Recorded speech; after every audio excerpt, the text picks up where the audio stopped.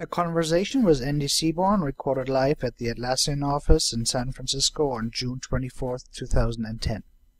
So people say I tend to mumble. This is going to be exaggerated by my accent as well. So if you're having trouble here, just say so. Also, there aren't many of us, but anyway, ask questions during while I go on, because I can deviate from the slides and just talk about whatever you want to talk about. I have some material, but that's no sense that I even need to get through the stuff. So this is a conversation, not a lecture. So this is what I was going to cover. Let you know where Jena is. If you don't know what Jena is, just say, look at the picture. Talk about a bit about where SPARQL is and SPARQL 1.1, where that's going, and talk about TDB, which is one of the Jena stores. The one that's currently used by IBM actually, and Jazz Framework. So that's where we are now. The machine is actually a very small server sitting in EC2 actually. We used to have a very big server because when we were back in HP days, it was some massive great four-way server with more memory than I think was ever actually used for the filing system.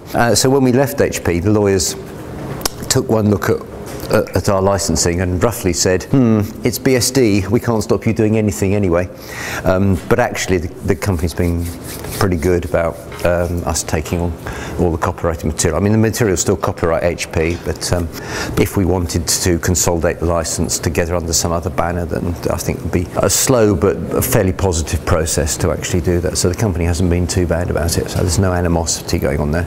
But so we have taken everything, really. We took the whole kitchen sink and everything else. This was kind of the picture we've used before, and I think everything is really, not all the areas are completely active, but we've actually, all the stuff was on the same licensing system, so we've continued with that. So I'll quickly go through some of the ones that you may, but so this is the core system that you're probably more familiar with.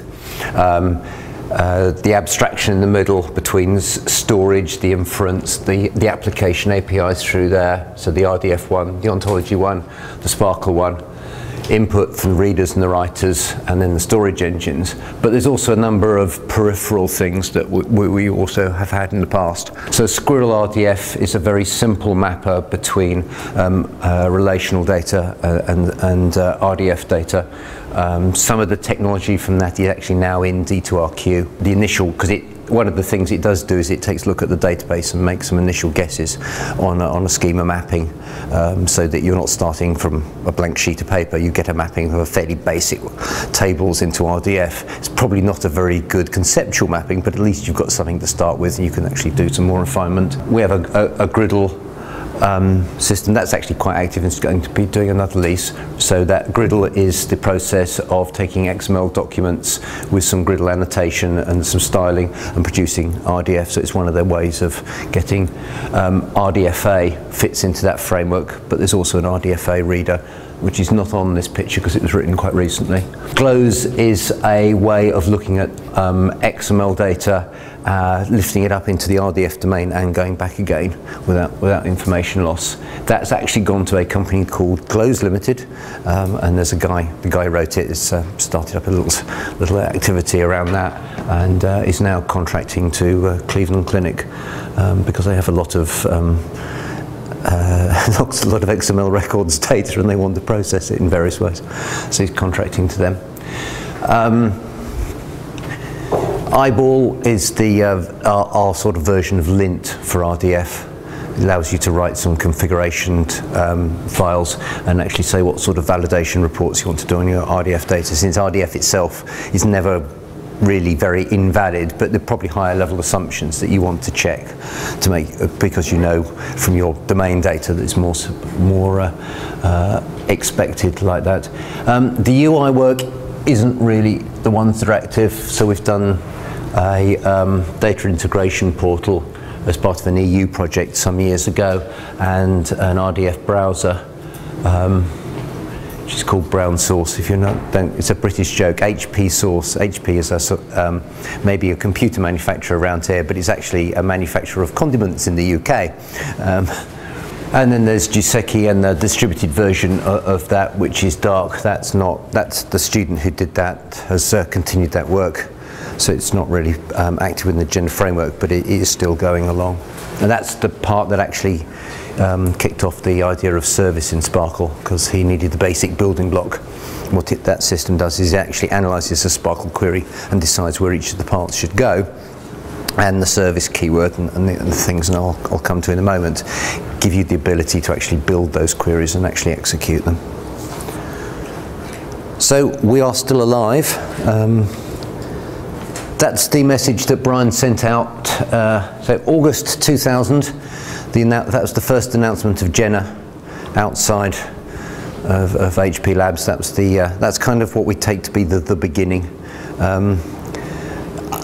The URL doesn't work, which is really a shame. It'd be quite, always talk about cool URIs and not changing. It'd be quite amusing if the actual place that he jumped to file all those years ago actually was still there, but it's not. I'm trying to recover the contents as we try and get to August, so I see if I can collect all the releases of Jena that there've ever been and put them together. The older ones, we were much more less disciplined in our software processes, would be the politest thing to say about what it is like.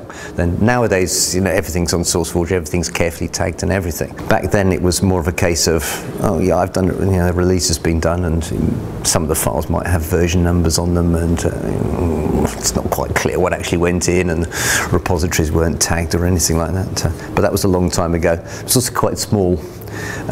Nowadays it's quite a lot bigger, but then we tend to ship all the binaries that the system depends on rather than having the user do the integration. So that was 10 years ago. We're now roughly that and still doing releases. We've done releases since we've left HP. All the major components have gone through at least one release or are actively very close to it. And we actually did a full release of Jena, but so that kicks off everything else to trying to just catch them up.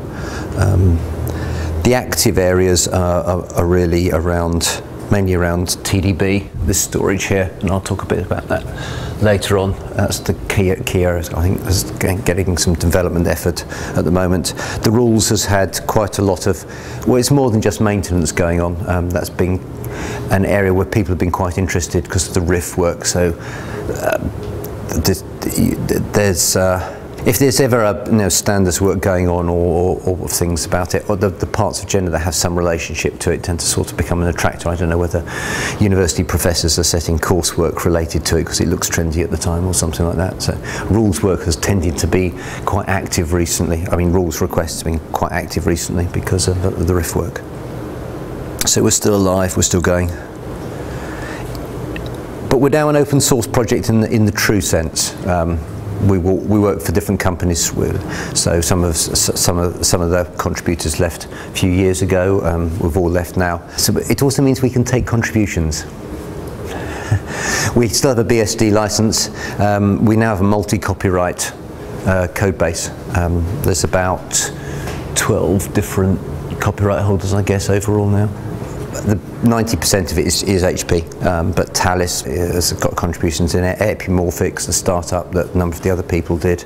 Contributions that we've had over the years. There's IBM copyright material in there in a couple of places, and various other bits and pieces. We've been quite good actually, fortuitously actually tracking all our contributions and making sure attribution is in there. So that worked out quite well. But we can take contributions, so regard this as a big hint. Send things to our patch tracker. That means we can track it, and now we're outside. We're going to be a lot more careful about the legal issues around that. What's your business model? Sorry? What's the business model? Sorry. For Jena? How do you make money if you're taking contributions as opposed to dual? There's no business model. There's no money involved here. It's pure open source BSD. You can use it for whatever you want. You don't need to attribute to us at all. None of the companies.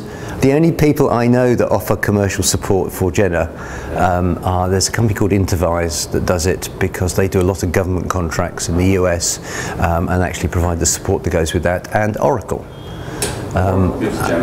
They will give Jena technical support. Yes. Because of some of the users, particularly life sciences community, use the Oracle RDF system through the Jena adapter that they produce, and as part of that, they need to support Jena. It wasn't done with any. We have no connection with that activity. We don't get any money, for instance. Neither do we actually have to answer any questions. And it's quite open for some company to set up a support model around Jena. There's nothing stopping them. None of the contributors are interested in doing it, as far as I know. This is more something. That's how it kind of started off. Is we were working semantic web stuff. We needed a base platform to do the grungy bits, like read the formats in and store the triples and then build the interesting applications over the top. So we started putting all those bits we get together, and that's what seeded the start of Jena, and it's continued like that. And with us all moving to commercial ventures that are doing RDF stuff, it could well continue quite happily like that for quite some time. We would love more help. If major customers, users want particular features in it, well, we can have a discussion about how that's going to get resourced. But there's no business model going in around it, and as far as I know, nobody's any intention of starting one up. How many people are working on it? Oh, what's right? Being open source, there's no clear answer to the question. There's a kind of, the core team that kind of you consider to be the owners, I guess, is about 10 people. Some of whom are not technical at all. Some of the, like the manager it was an umbrella in the organisation. We said, please keep in touch because get advice on how to deal with things and stuff like that. So if you were asking the question how much active effort is going in at the moment, maybe one full-time equivalent going on at the moment, but spread amongst a number of people. There's no project plan. There's no agreement on timescales or things. We tend to, because we've got a large base. There's maintenance going on it all the time, and small things are getting changed. Like I couldn't track how much time is going on that. You just find things turn up in CVS from the committers. I don't know. I know about the product, but not the politics. And of course, I'm more interested in the politics, like most human beings. It's all the soap operas, the interesting bit at some level. But who's controlling the contributors and stuff like that? Are you the lead kind of like scrutinator of what happens? And what it's consensus agreement amongst the list. We probably have a sort of, we have the informally. There's no agreement on how it is. Effectively, it's a lazy consensus. Yeah. People say, "Let's do this," and then you get, there's on usually in the public list, or we do have a private list for when we're discussing what to do about working with HP, and there's some things we can't really talk about, naming company names or particular users. We don't know if they want us to talk about their stuff in public. Right. You can object to that point, but if you don't object, you can just consider that it's going to go ahead and happen. But most of the system, because it is quite a large code base now, most of it is just in maintenance mode, and there's nothing to do to it. Like any stuff, it'd be nice to go in and tweak it and make it prettier or a little bit better with the hindsight of using it, but it doesn't really need that. So there's a few areas of sort of active work, but most of it's just works. We're very loath to change interfaces because of the catastrophic effect, both on internally work on the team, but also on all the users. We never remove functions from the interface. We might deprecate them and say they're not a good idea, but we realise that people take years to upgrade now. It doesn't happen very quickly. So you get requests from stuff that you're thinking, you're using this actively and you haven't been upgrading. Well, you're taking a bit of a risk, aren't you? It's an open source project. Using 2-year-old versions is kind of weird. We've seen a lot of issues around. Yeah, it's not a clear-cut thing, but particularly enterprise users, they can't just pick up every single increment because each one is signed off for use. So they tend to move in big jumps, a few years at a time, or when they hit a part of the system, they need to pick up the new stuff, and otherwise they don't upgrade at all. So a bit of an interlude. I was going to talk a little bit about what's happening in SPARQL 1.1. Who knows what the working group is currently doing and is will know everything I could say about it. Well, no. you lead the working group. No, I'm a co-editor on the query language specification, and I'm a contributor to the update stuff. That's formally what I do. I don't chair working groups. That would be far too stressful. So if I'm saying stuff you all know, then fine. I haven't got anything on SPARQL itself.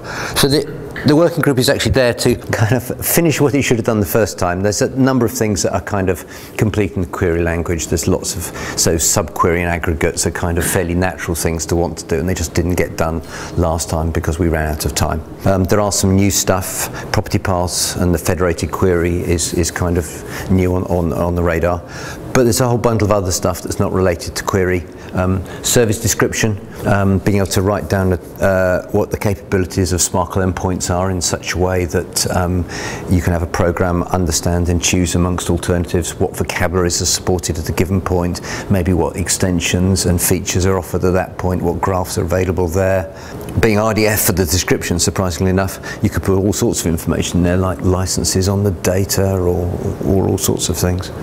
Service description service available, so it's a distributed arrangement as opposed to... So each endpoint has its own service description. There isn't a concept of a central repository. But your application is going to have to go and review each one? Yes, but if that becomes important, I think, if you look at the World Wide Web architecture, nowhere does it say search engine. That's an emergent effect, because it's valuable to have things that go round and pick up web pages.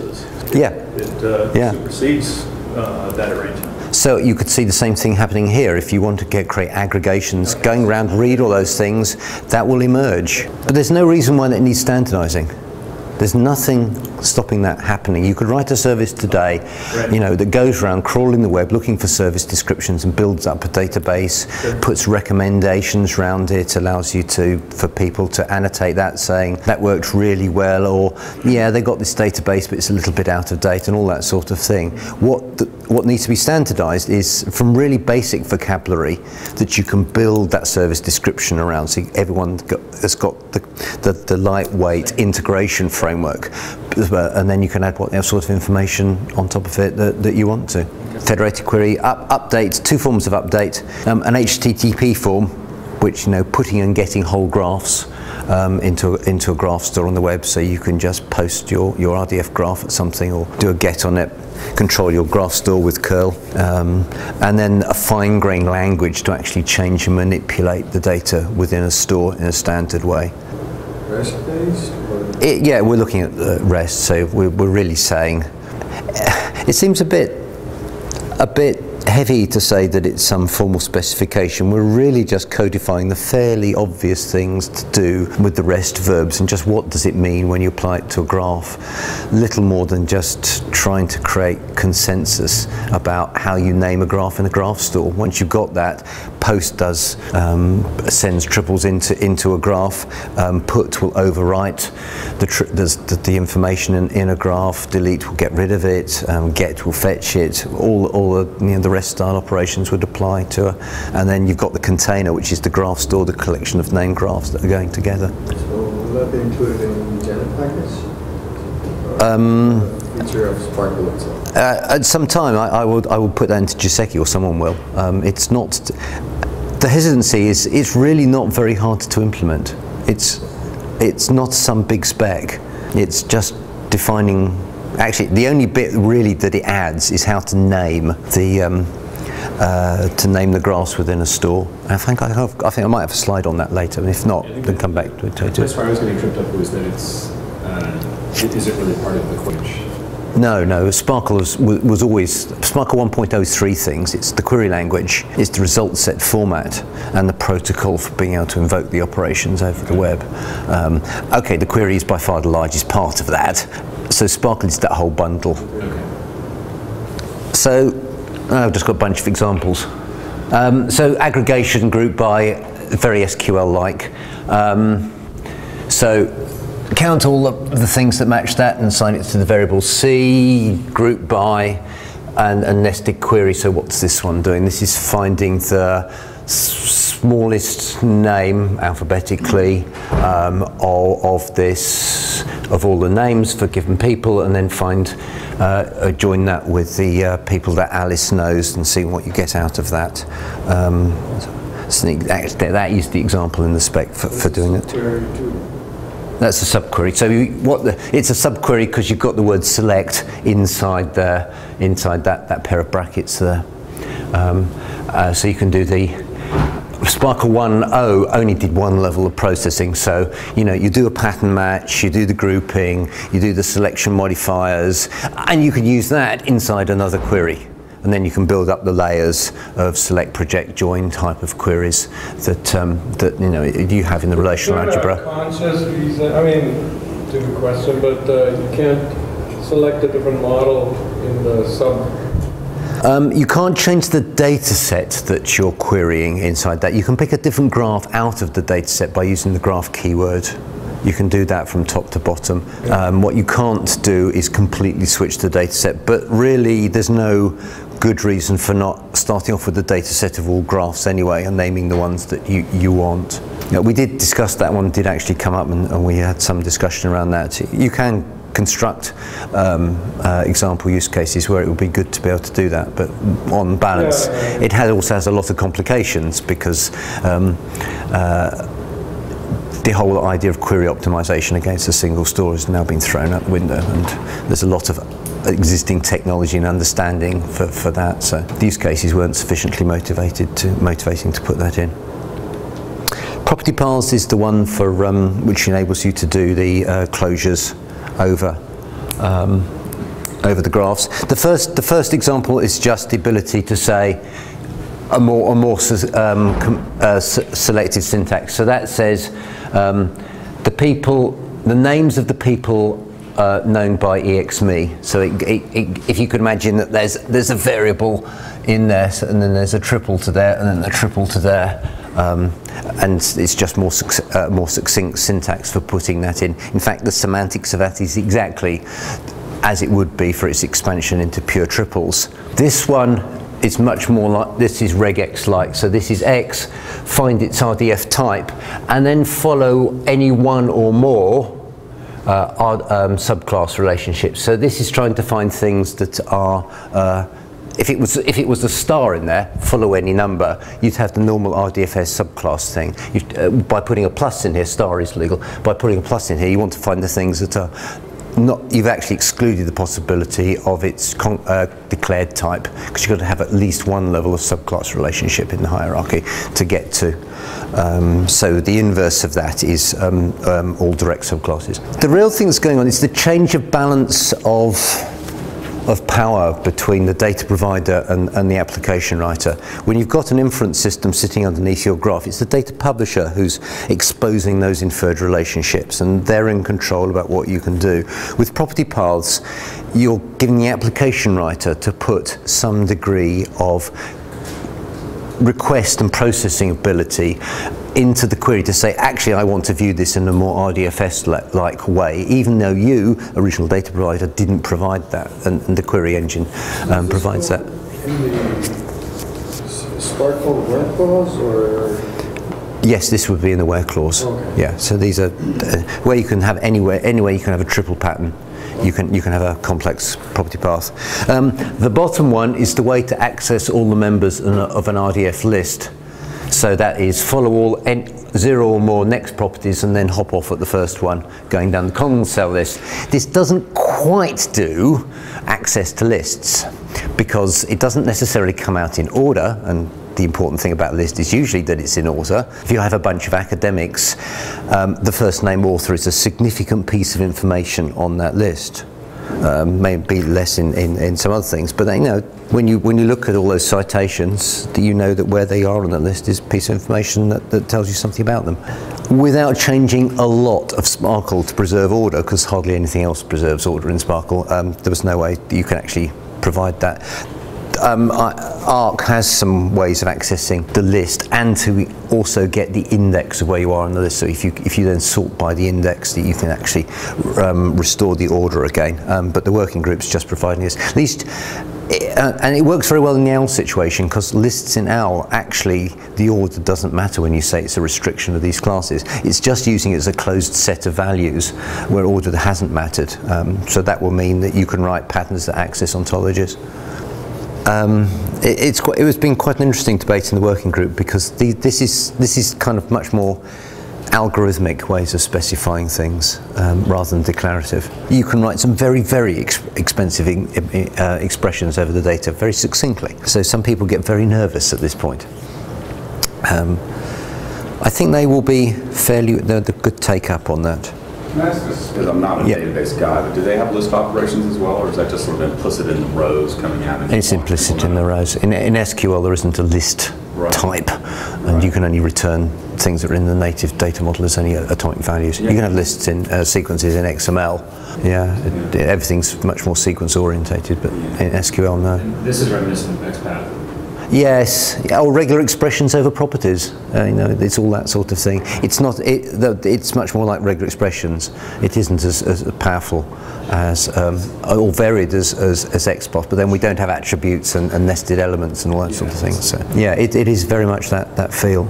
So like the extensions to Prolog, you know, the idea of declarative programming, and then all the extensions that get snuck in by the you know, kind of actually make it efficient. You know. Yes, and I wouldn't be surprised if some of the larger stores decide not to do that. If your store has already got inferencing, then it's going to be better to access its inferencing rather than doing it through property paths. Does this give you kind of an option that you can use it for data that is referred to frequently, and so effectively it's a kind of caching mechanism, but for... You could do that. Yes, you could actually analyse the pattern and work out whether you effectively have already pre-calculated and do it a different strategy. Yeah, it would be quite an interesting thing to do. Negation, one of the most controversial issues. So we have two ways of doing that.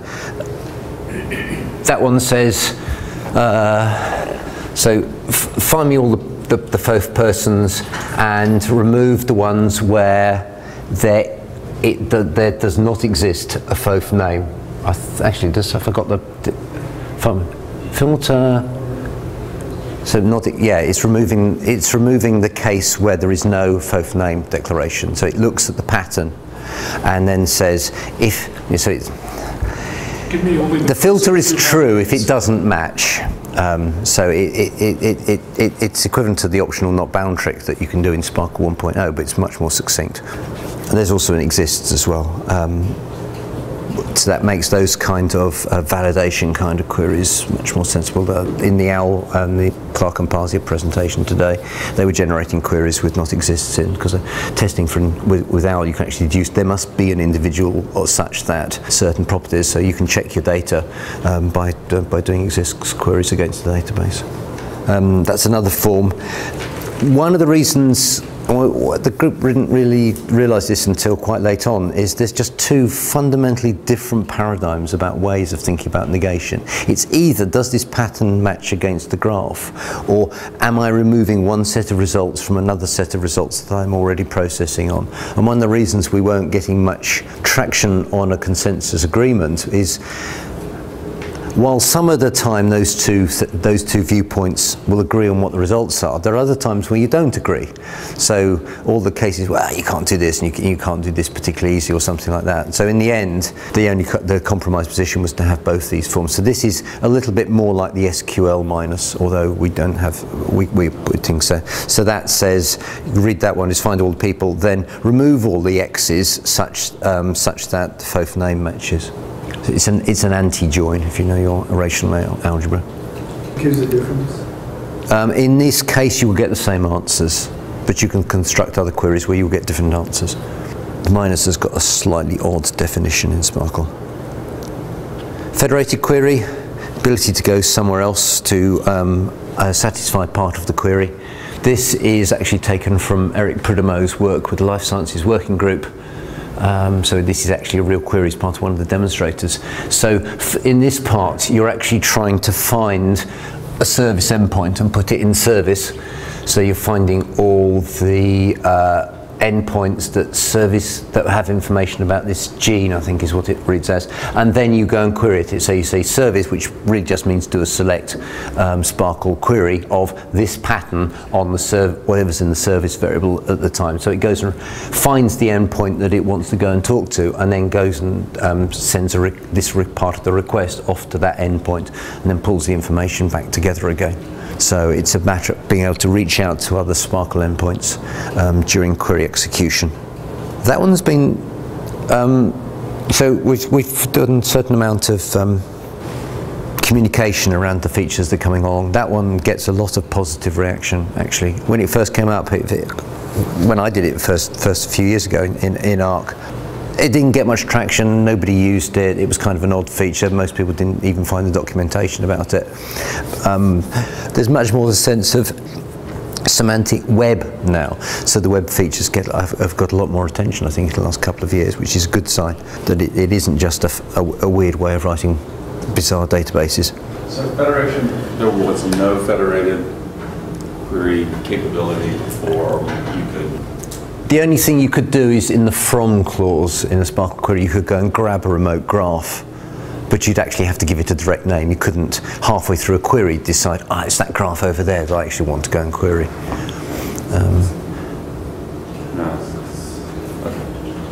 So you can do that here without using from, is that? Yeah, the service sends another SPARQL query off to the endpoint over the protocol. It already requires a from statement, right? Yeah, and and then you pull the graph back at that point. So this, supposing that graph is like a couple of billion triples, whereas this might select a few hundred rows from it. There's a fundamentally big difference of what goes on at scale in this. From will get the whole graph, yes. Yeah. So. In this case, only question? This returns the results of matching that pattern. So it takes that pattern, throws it over to the remote end, asks it to execute, and then just gets the results back. This is quicker. It would be in that case, yeah. Where's the URL of the service? You get, so you mean, how do you find out what that is? Yeah. But that's what this part is doing. This is a SPARQL pattern that says, find me about genes. Here, it's looking in the local data to find from the endpoints. So if you think the local data is a manifest of all the services you know about, and then it's finding the ones that do this or that, the in keyword is a SPARQL 1.1. So you're passing the address of the endpoint in the query itself? Yes, yeah. So you're looking at your local graph, deciding which endpoint you want to go to, and then actually going to it, or several endpoints. It doesn't have to be a single result. If there's two matches for service, it'll go to 2 places. Not all engines are going to implement this. I mean, ones that are sitting behind firewalls are not going to start calling out onto the wild web. Yeah, sort of a stupid question, but authentication in this framework or anything like that, that's just going to be handled in terms of whatever you get, yeah. There is very little use of SPARQL over SOAP. Yeah. I don't know of that. There might be some inside enterprises. I have removed the SOAP support in Giseki, and nobody has ever even mentioned it. That's just basically intranet and inside. Yeah, so all the use of SPARQL is over HTTP direct in practice, so you can tell what that's going to be. So yeah. Try to keep away from those security framework issues, because otherwise we're inventing a little microcosm of our own and not using all the other building blocks that there are around. And of course there's stacks of stuff. Transactions is another good one in that thing. It's not that they're a bad idea, it's the fact that there are transaction frameworks out there. Let's work out how to fit in them, not add features to the language to do it. Update language. So this one deletes all the names of this person and adds one in. So the key thing here is there are 2 operations inside one single request. There are more complicated manipulations you can do on the graph. You can say insert delete the things from this template, insert from this template where here's something that matches the graph, so like a super duper construct that actually modifies the data. But it means you can have a standard way of actually updating it, and you have to take care of the security issues. Do not put general purpose update endpoints on the Wild Web with no security on. Well, you to say that, there's an example in the Joseki config file how to set it up. People just install that config file without looking at it. Fortunately, by default, I commented it out. But that's the only thing that's stopping it. Otherwise, when people run the things that are copied the server up, they're putting up an update endpoint without realizing it. So just those comment characters in that line are the only thing that's stopping it happen. So you need to be careful. Well, there is no SPARQL. There will be in SPARQL 1.1. Yeah, but it is two languages. It's not quite the SQL setup where there is one language which does both query and update. Think of them as two languages, and it will with two language protocols. So there's two protocols for dealing with it. When you do an update, you don't get any results back. You can't mix select queries with update requests and same thing, so you don't get the injection attack situation. We'll keep them very separate. So if you do update, you don't get a response back? You just get yes or no back saying it happened or it didn't happen. If you want to do something more sophisticated, you're going to have to go and query the endpoint and see what's in it. Yeah, so to move data, you actually have to create a third process that's running a select from a source. Well, you can put something. You send templates over. You have a where clause, so you can get that kind of select query going. What you can't do is sort of get results returned back from the update. Yeah, that's what I mean. So, yeah. Can you have an update and a select as part of the same query? You can. There's nothing to write on here. You can have a where clause on an insert. You can say insert this, and then you give a template, a pattern like one of those, where, so it's just like a construct query in SPARQL, except the results get put back into the data source, so it's feeding back like that. And you can do the same with delete as well, so you can actually do that. What you can't do is return a results table back from an update operation, or in the middle, or nest inside a select query, an update operation. HTTP update, so this is the bit where we're only, it's the usual verbs. Vanilla interpretation, we aren't rewriting somebody else's standards. The only thing really that's happening is how do you name the graphs in a store? So the most obvious one is the usual container model that RSS or Atom has. You know, you've got a store, and then local names for that are just extensions of the path name.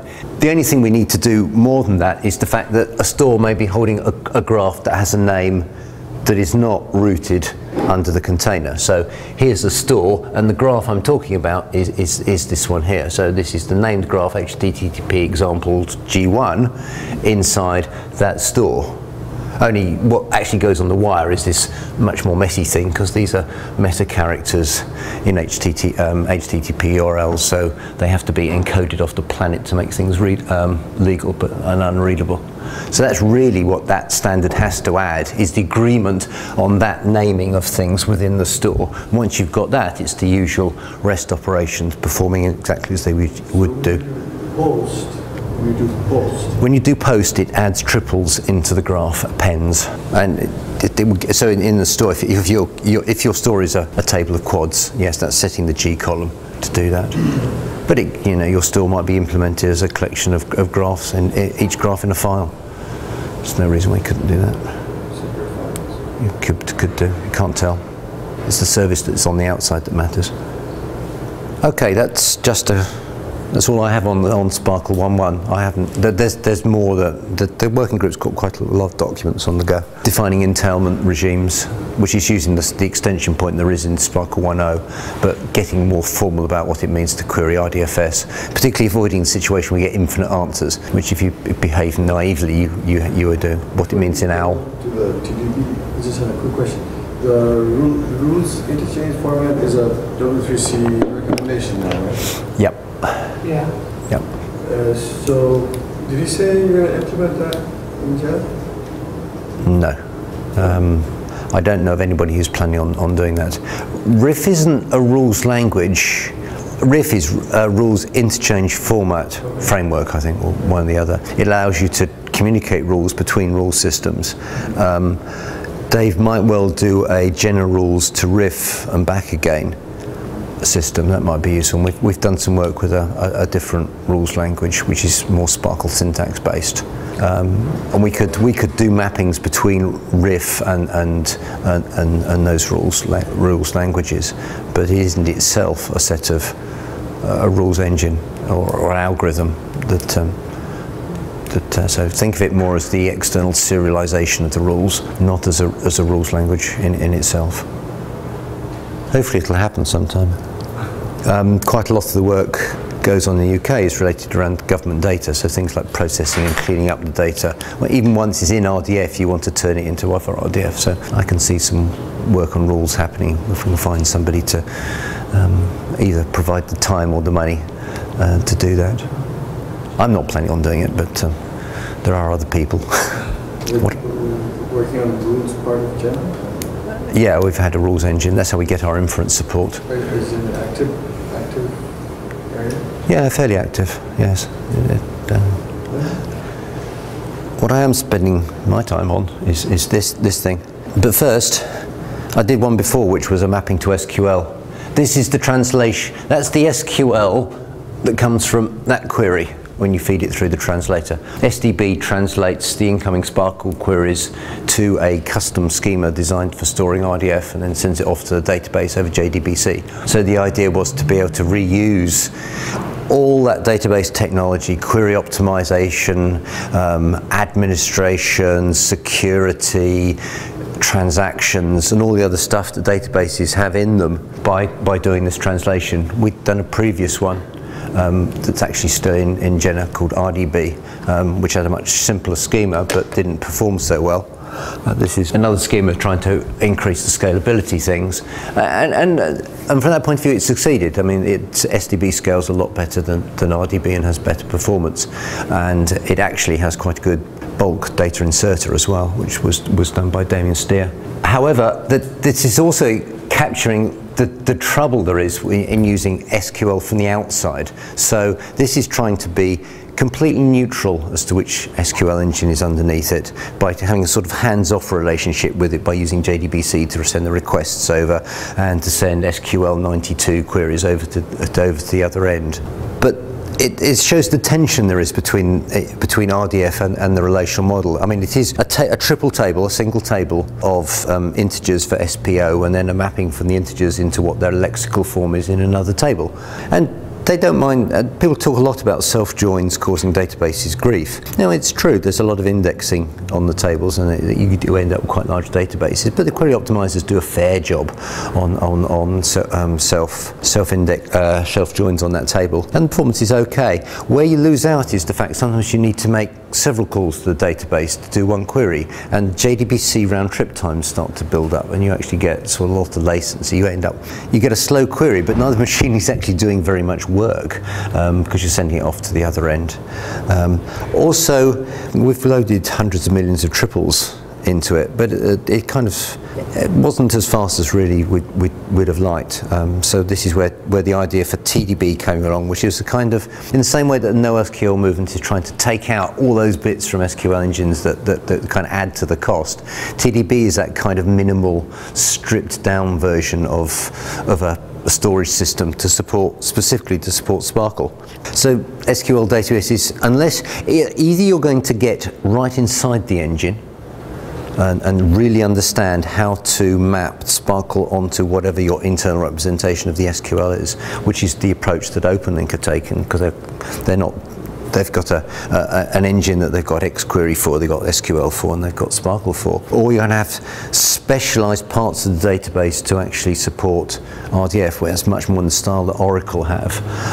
Both those work. What doesn't work is having this hands-off relationship and working over the JDBC connection. If you're going to go for the billion triples, if you're going to go much over the 100 million, without excessive amounts of either hardware or something else to make it all work out. The other thing is a lot of those costs get in the way. You can't really put UIs particularly conveniently over SDB. You're in danger that all those round trips are getting into reaction time of people actually moving around web pages. UI workloads don't like the thing taking several seconds to come back. It just ruins the experience. A lot of data is non-transactional. A lot of data is for publishing to drive, and it's much more read-only that's behind it. We're not trying to do OLTP applications in RDF. So by removing that transactional thing, all the costs that go to keeping multiple copies of the data so transactions can be rolled back, locking on the things can be slimmed down greatly.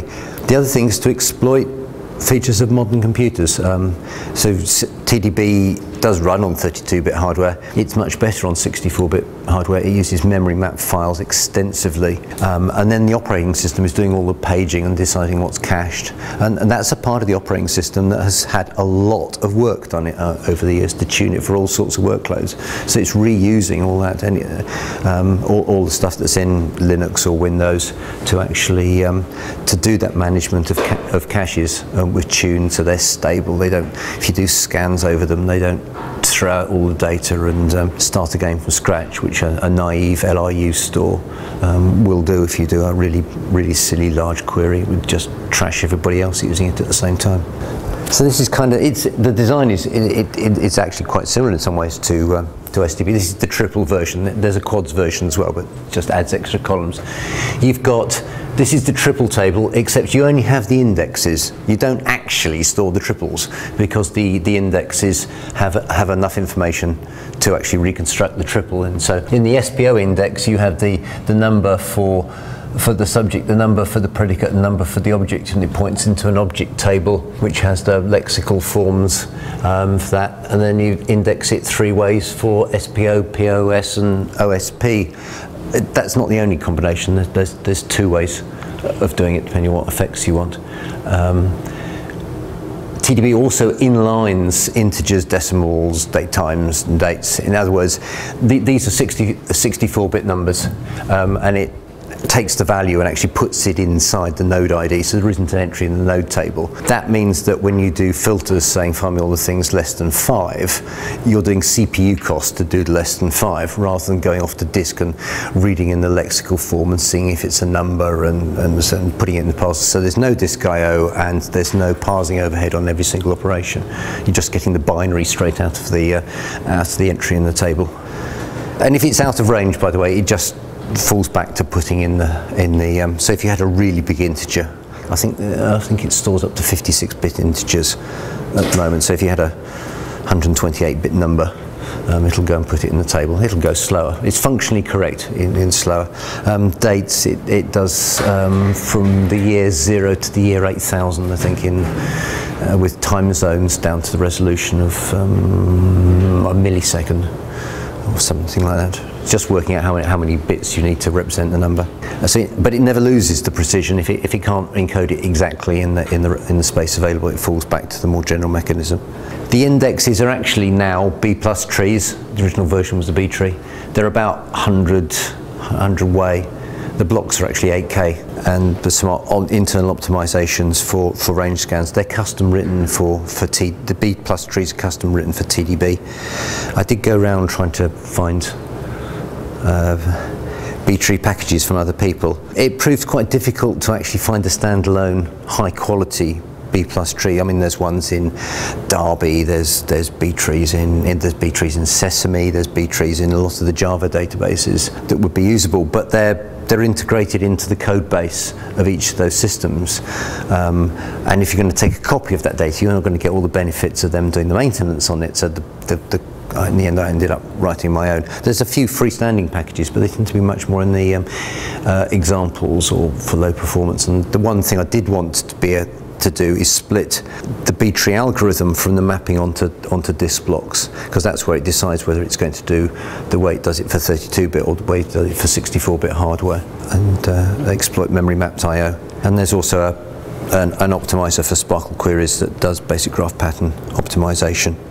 Just a few bits on difference. It is sensitive to what hardware it's running on, and it has a look around it when on boot time.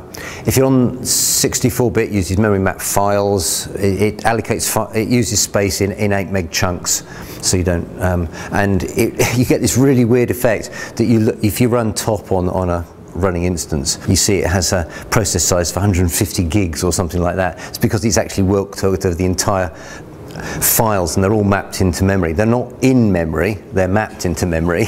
But it does mean you can say, people going, oh, but I only gave a heap size of 1 gig. Yes, you did. Memory map file size doesn't come out of heap. So it can look, at first glance, looking at the top listing for that, it looks bizarrely big, but it isn't really. The resident set's a lot smaller. On 32-bit, you can't play this trick because you need to be able to do Java addressing over the entire length. On 64 bits, no problem. In 32-bit, you're limited actually to 31 bits of addressing in Java, 2 gig. There's a chunk taken out to given to the JVM to work. JVMs can't go over 1.2 or 1.5 gig. And since if you're taking memory map files into that space, you run out of space, and even on quite small databases very quickly. There's a simple LRU cache, and it does it in a more traditional style of actually reading into the in-heap cache, and you can now control the size of the cache a little bit. For 32-bit, it really only services 1 database at a time. On 64-bit, it'll open as many databases as you like, and just rely on the operating system to do the resource control. Which also has the nice thing is, on 64-bit, if the machine's idle and there's no other processes around, the operating system will give you more of the real memory to do the caching, and as other processes fire up and need space, the usual paging stuff happens, and your process gets less of the machine, and then when those processes stop, you expand again, and it nicely load balances. But so on the 32-bit one, it's more of a fixed size. It's taking a chunk of the machine and then running with it. They're trying to minimize page faults and stuff. You can get some bad effects, but it's kind of, you're only getting to those bad thrashing situations because somebody's taking the care to try and resource balance across different processes. The 32-bit case, the entire thing blows up and crashes. If you were to stress it doing the same sort of way, either you expand to the point where the Java machine says no, that address is out of range, or your machine just hasn't got enough resources to satisfy the request. You don't have very explicit control anyway, right? No. JVM. And there's a bit of a catch on Windows. You can't delete memory map files from running processes in Windows. Bulk loader. The bulk loader is not playing it doesn't have any magic, but it does know that if you perform operations in a particular order, you get a lot of cache benefit. So when you're loading data in, it's only building one of the indexes. It loads the SPO index, but that means all of RAM is devoted to keeping that index cached. So you've got good access to that until you completely overflow it, and then it builds each of the others sequentially, because even on a multi-core machine, it's better to do 1 index at a time. Devote the RAM to caching the tops of those B trees for that one, and use all of the RAM for those ones, rather than thrashing, building 2 indexes at the same time. It can be a factor of 10 different quite easily. Do all of one thing, move on to another. It's more of a batch style of update. It's not L2 damage. No, this is disk against RAM caching, not L1, L2 level caching. It's just more efficient. You don't get thrashing. Disks are what, 1 million times slower than L1 cache. That's sort of standard. Well, yeah. It's the best performance is loading from N triples. So there's a rule-based optimizer. There's also a tool for producing the files, so you don't have to hand code the rules yourself. This is actually produced by that tool. If you know the frequencies, this is from a sample of Music Brains. If you know the frequencies of the predicates, you can choose better orders for basic graph patterns. Query optimization is a matter of avoiding lots and lots of false positives. So false negative, doing too many negatives in the query, trying to find a pattern where, because it doesn't change the overall answers, but it changes the amount of work you do finding things and then not using them later on. That's really the search problem that it's trying to do. It's a good idea to run with at least some kind of rule file for the optimization. The performance differences are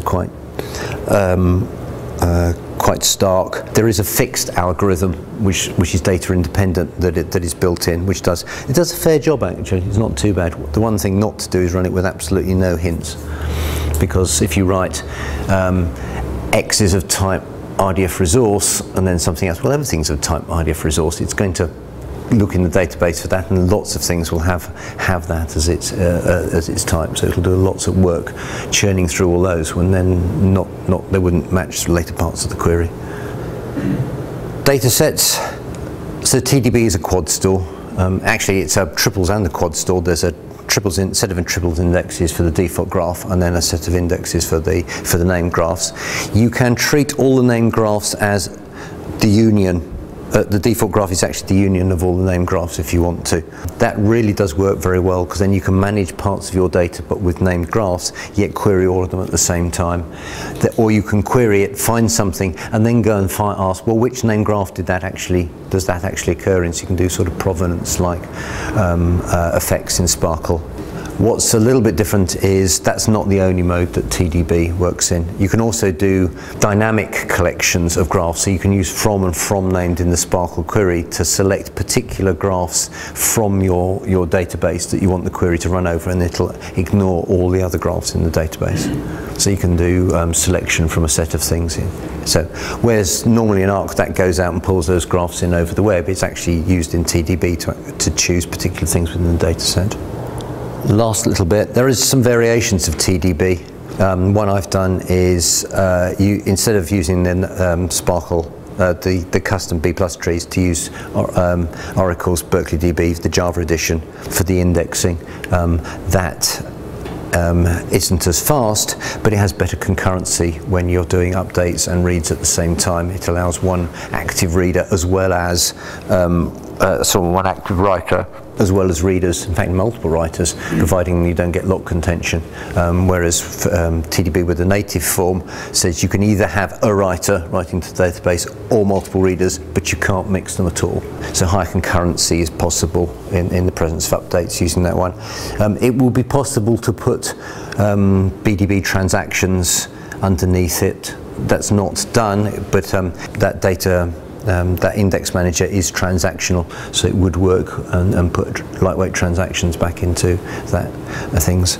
If somebody wants to do that, that would be really great. I don't have any plans to do that. I would like to have a go at doing the C version as well to see what the performance differences are.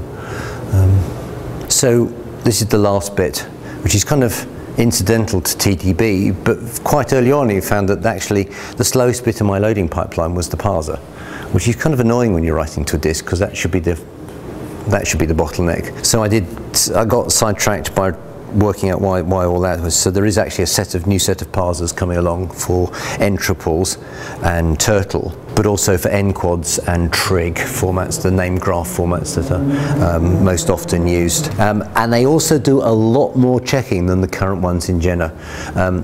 It's nasty when databases get bad data in them. It's very difficult to find it and fix it. It's much better to trap it, stop it getting in the first place. So these are all bad literals. So this is not an XSD integer, because ABC is not legal for an XSD integer. That is not an XSD integer. It's got a comma in it. You're not allowed commas. That is not a date. That's not the format used in the XML schema. It also does URI checking. Now, there's less of a sense of right and wrong, because there's kind of two levels in the IRI standard. There is the syntax stuff about this is what they look like, but there's also some recommendations about this is not a good thing to do.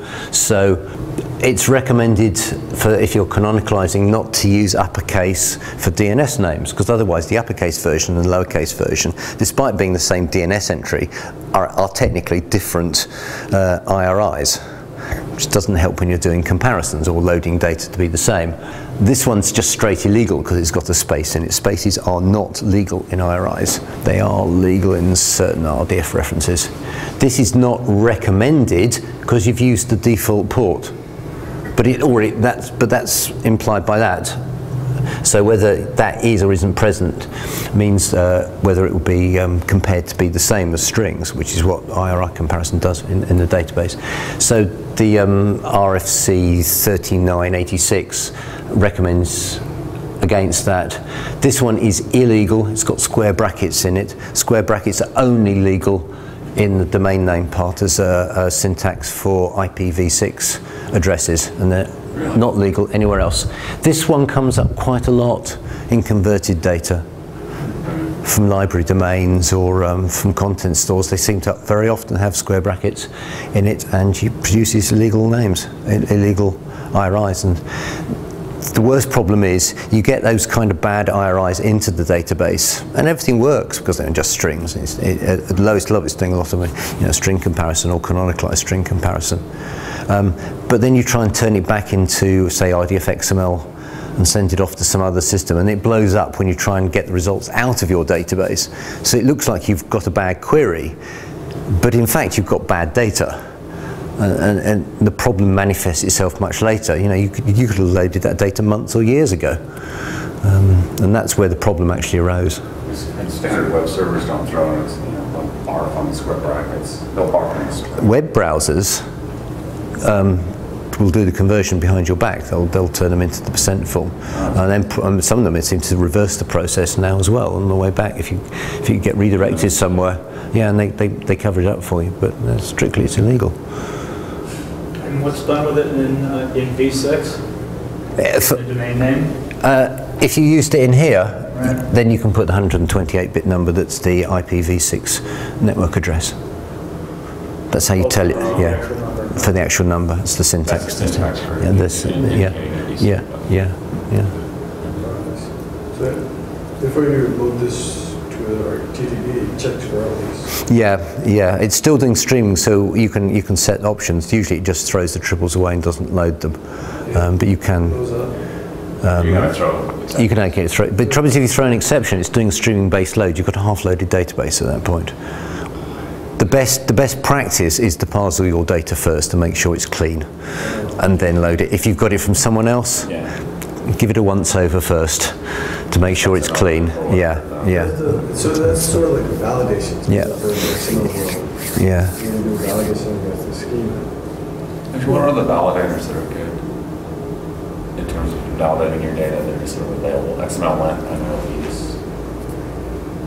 just whether you got well-formed XML coming in or... So W3C runs some validators for RDF XML. Is that what you mean? Yeah. There's a validation service. Yeah, they've got a validation service for RDF there. They're remote. You can get executables so you can run locally because they did it as a web service. No, theirs is a web service. It's actually running Jena behind the background. Oh, really? Yes. Jena itself has a validator too. It's got an RDF XML parser that's fairly picky. In that sense, yes, it has a validator. There's a validator for SPARQL online in GISSEC as well, at sparql.org. So I think that I understand the pellet people have this notion of being able to declare, now my data is complete, and checking the consistency of the data against, say, an RDF schema or an OWL schema. Yeah. Do you have any thoughts or plans in that kind of area, which is more of a database-like or XML-like validation? I think they've done a good job. I'd use theirs. I mean, we're not. That's another tool set. Jena isn't everything you need. It's not.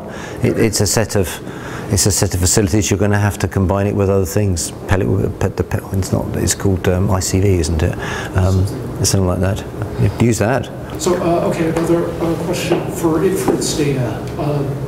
Are there controls over that gets persisted or whether that gets calculated?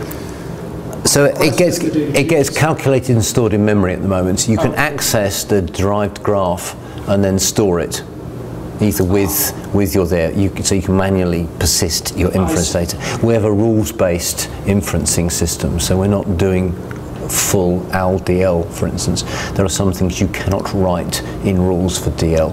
But around disjunctions. If you do persist it, then you are responsible for validating it as well. Yes, yeah. One more slide, or is that? I think that's it. That's just my rant about how to do Java input. Yeah. We can continue the conversation. Yeah. Thank you very much. No, thank you.